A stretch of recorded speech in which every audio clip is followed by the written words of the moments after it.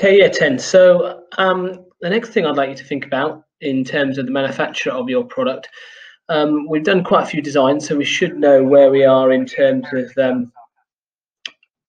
ideas by now. We should have sort of like some clues about the sort of types of material that you might want to manufacture your product out of.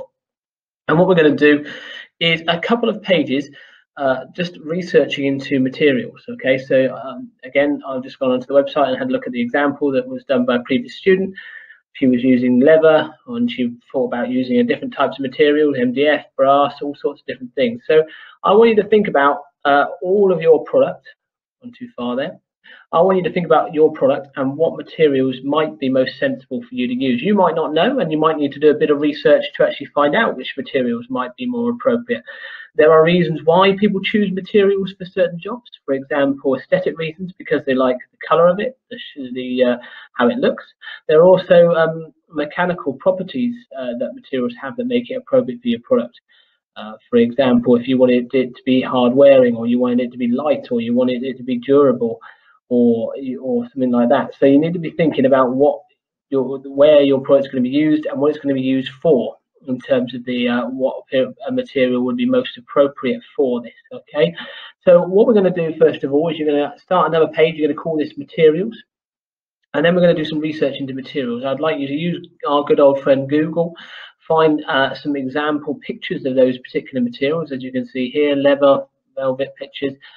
Copy and paste those in, and then I'd like you to do some writing about those. So again, the examiner doesn't want to see a big spiel that has been copied and pasted from the internet. They want to see it in your own words, but you will need to research into those to find out the sort of descriptions and what that material is good for in terms of the properties and things like that. Okay, what the examiner really wants to see is reasons why you've chosen it. So why are you using MDF over a bit of plywood, or why have you chose to use oak over pine, or whatever the reasons you think are appropriate. Again, they might be because of the way it looks, aesthetics and things like that. There also might be genuine reasons why the one material is better than the other. So this is going to take some research on your part. You're going to need to actually look into the properties of these materials, what these materials do well and what they don't do well, and why they would be most appropriate for your choice. Okay, so just to reiterate what I was saying, please don't just copy and paste a load of information on the internet. I will spot it, and I will know if it's in your own words. And the most important thing is that you are commenting about why this material is most appropriate. Okay, and again, at the bottom we need to put in an evaluation box looking at this materials choices and thinking about why you're going to pick the materials you want to pick for your product. Okay, so we're starting to think really now about how our final product will be manufactured, what materials would be best, and we need to produce at least one page of materials.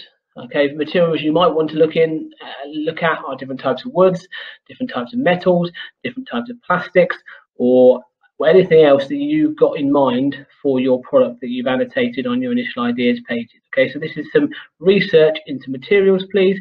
We're looking for at least one detailed page. If you want to do two and it won't all fit on one page, then that's fine also. Okay.